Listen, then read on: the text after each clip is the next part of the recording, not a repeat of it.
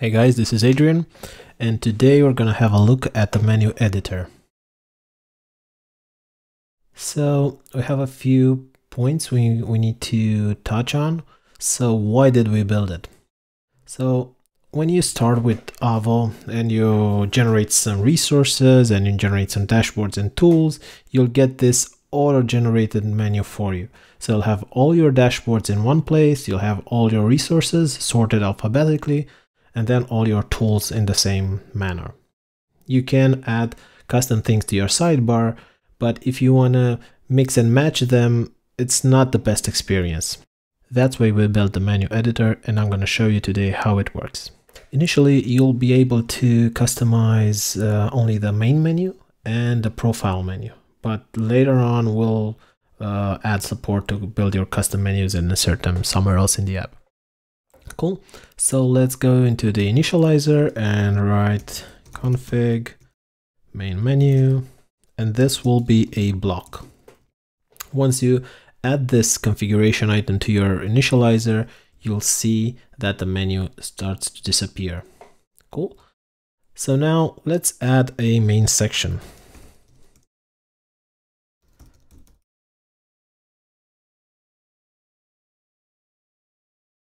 So I added the dashboard section, and now I'm going to add one link. So link to Dashi. This is the name of the dashboard, and the path will be, I think Avo. Actually, it's admin dashboards Dashi. Let's see what we get. So we get the dashboard section with the Dashi menu item. So now it's selected because we are on that dashboard. If I'm going to go back to a different resource to comments, this is not active. For the link, you can add one more option. You can do the target, and this can be blank. And now Dashi will show the link with the external icon, and now when I click on it, it's going to open a different tab. This is more useful when you're going to link to outside things, like add a link to Google, and now it opens a different link. Cool, but let's get back to the section.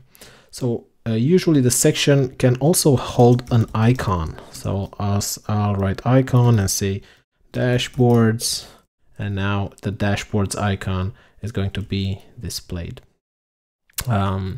These icons are from our own assets, directory. So I go assets, SVGs. So you'll have access to a few of them that you'll find inside your app, but inside Avo, but you'll also be able to find hero icons. So you'll have the solid and the outline ones. So if you go to hero icons, you can search for whatever you need, like maybe settings, like adjustments, and you can copy this and say icon is actually hero icons, outline, and adjustments. And now you can use that icon for your section. Sections can take another parameter, which is visible. This can be a Boolean, so you can set it to false, and now it'll be hidden, or it can be a block itself, and you actually have access to. And params, you get the current request params, you get the current user. If you have that one set up, you can check out more in the documentation. You get the context object. That's something that you configure here in this initializer, and then you get access to the view context, as well.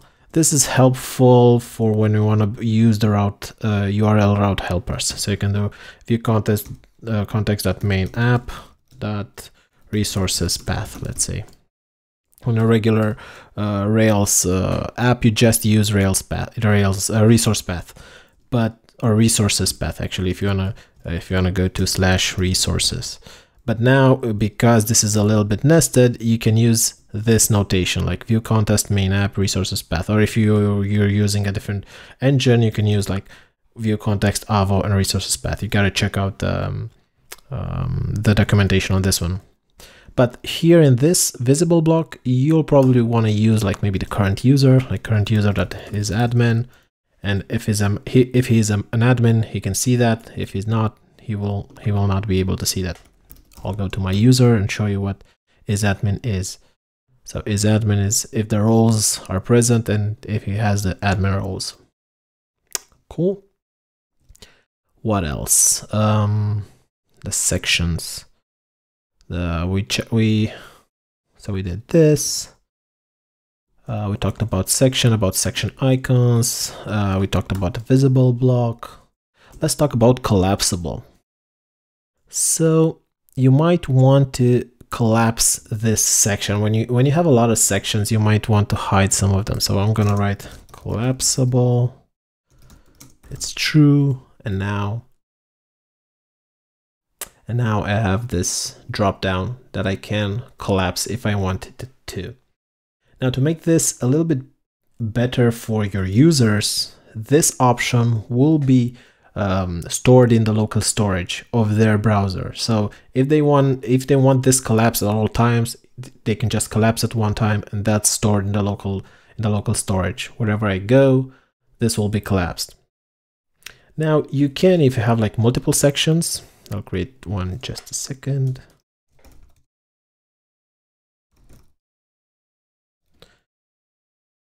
So this is another section that's going to be empty. Let's throw in an icon, resources, and make this collapsible as well.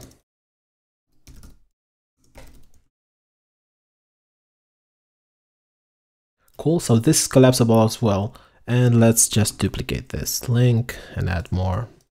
Now, if you have like one section that has a lot of things, but it's not really that important, let me just turn these off.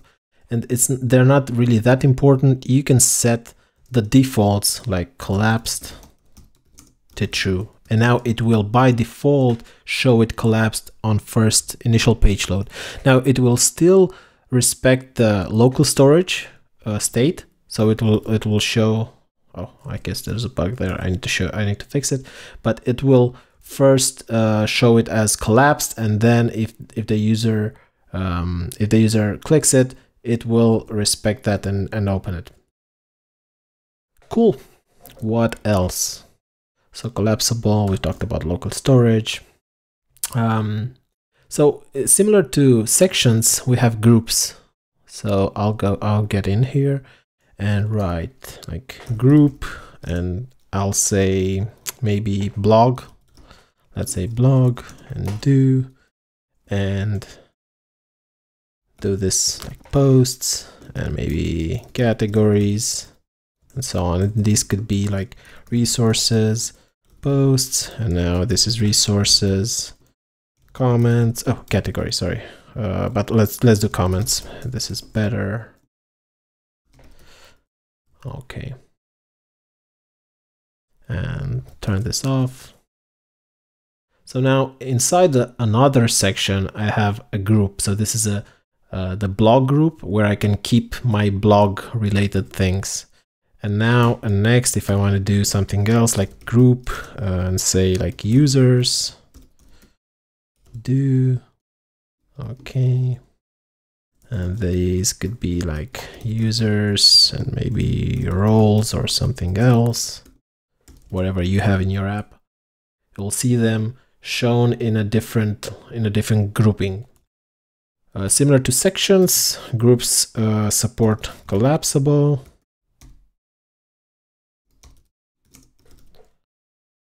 So you can collapse them as well. And they will respect the local storage as well. And what else? And again, collapsed the default, collapsed state. You can set that the same. Cool. So we have groups. We talked about links and target, and why did we build it? Well, you will not always want to write like links and say links, posts, and write the path and so on. So what you can do is write something like this: resource, and do posts. And now Avo will go and search through all of your resources and figure out the posts one, and it will create that menu item for you. So now this is a dynamically assigned link to your resources. If you change maybe this admin to maybe dashboard or app or something else, this will be dynamically changed for you, the path for the resource. In a similar fashion, you could do dashboards, a dashboard like this, and you can do Dashi with the ID of the dashboard. I'm going to show you how the dashboard looks. So you can use this ID or you can use the name. Okay, I'm going to turn this off. And you have the Dashi dashboard. Let's add a new one. So next to Dashi, we have sales. So dashboard, sales. And you have another dashboard added. Coolio. What else? So you have our resources and dashboards. So localization. So we can, if you want to, if you needed to, you can use, instead of a string, you can use localization. So you can do this and do Avo dashboards. And now this will be a localized string. I'll do resources. So you can just see the string modifying. So now this is a localized tag. We talked about localization. We talked about icons. Now let's talk a little bit about the profile menu. So similarly to how we configure the main menu, we'll go and say config profile menu and do another block. And this profile menu is a little bit different from this one. You cannot add sections, you can't add groups, at least not yet, but and you cannot add like dashboards or resources, but you can add links. So let's add a link. So link, let's say profile, and this could be a path to something. I don't know. I don't have a profile page yet, but I'll just do admin dashboards Dashi. Okay. And now if I refresh, I have this profile link added to my sign out link. Now this profile menu does support an icon for the link. So I can do icon and say dashboards again, just for easy reference. I think there's a profile one, I'm not sure. Not found, but this should have one.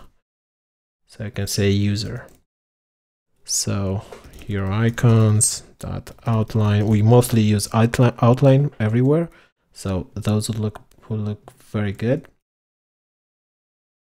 And now I have an icon for my profile. And you can use the custom tools to build a profile page. I can link to, let's see, what is it? Let me check the routes. I can link to an admin. Okay. So admin dashboard. I'll link to this dashboard page, which is a custom page I made. So you can have this, your custom, you can add here like your custom profile picture for the user. You can make that editable with fields and images and so on. So this is the menu editor in a gist. You can do a lot more with them. I have them configured here. I'll just copy and paste them so you can see better what you can achieve with the new menu editor. So now, oh, whoops, something is wrong. Okay, yeah, forgot this. Cool. So now you can see my my new menu. It has like the dashboards in one place. I have different resources like academia, like courses and course links. The blog has posts and comments. The company group has like projects, teams, and reviews. People have users and people. I have another resource, which is actually like fish resource. Don't ask why this is here. This is actually for uncountable models, but that's a story for a different day. And now I have the tools as well. So I have the dashboard. Oh, there's one more thing I didn't talk about. Maybe, so okay. Oh yeah, I didn't have that item on my list. So you might want to just create a different menu, like a tiny menu here, which is like a dashboard and a couple of resources. Let's say this one. So I have like 2 dashboards and 2 resources.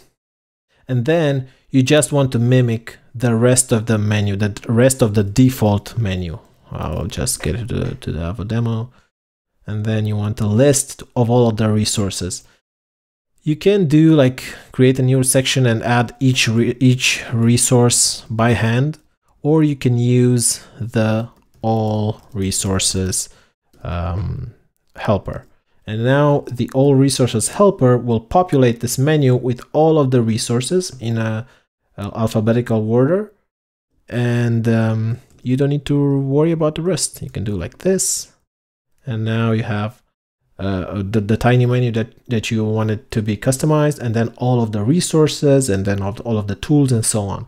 So these helpers, like all resources, all dashboards, and I believe there's an all tools as well. These will generate everything for you, like the initial see, so Dashi sales and the custom tool dashboard. They'll generate everything for you. Cool. And I think we touched on everything I wanted to talk about. So I'm very happy we launched this feature, and I cannot wait to see what you're going to build with it.